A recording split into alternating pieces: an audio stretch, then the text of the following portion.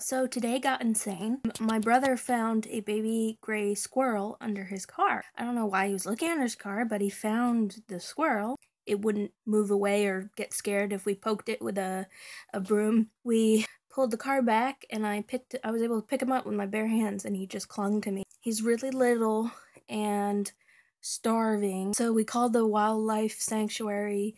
We're waiting to hear back from them, but in the meantime I have him in a carrier that I have for my mice. He's still at suckling age. He's trying to suckle everything. So I gave him a washcloth with water in it, and he's sucking on that. I've got some clips of him to show you, so here they are.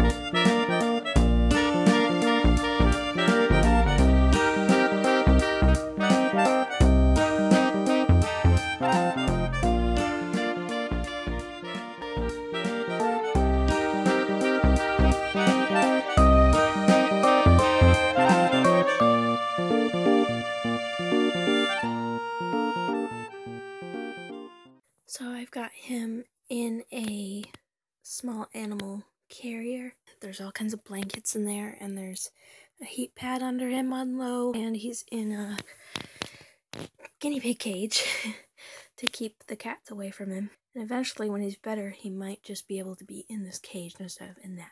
I've decided to name him Dean because I'm a huge Supernatural fan, and I'm obsessed with Dean Winchester. And Dean's nickname is Squirrel. We did determine he is a boy, so it works.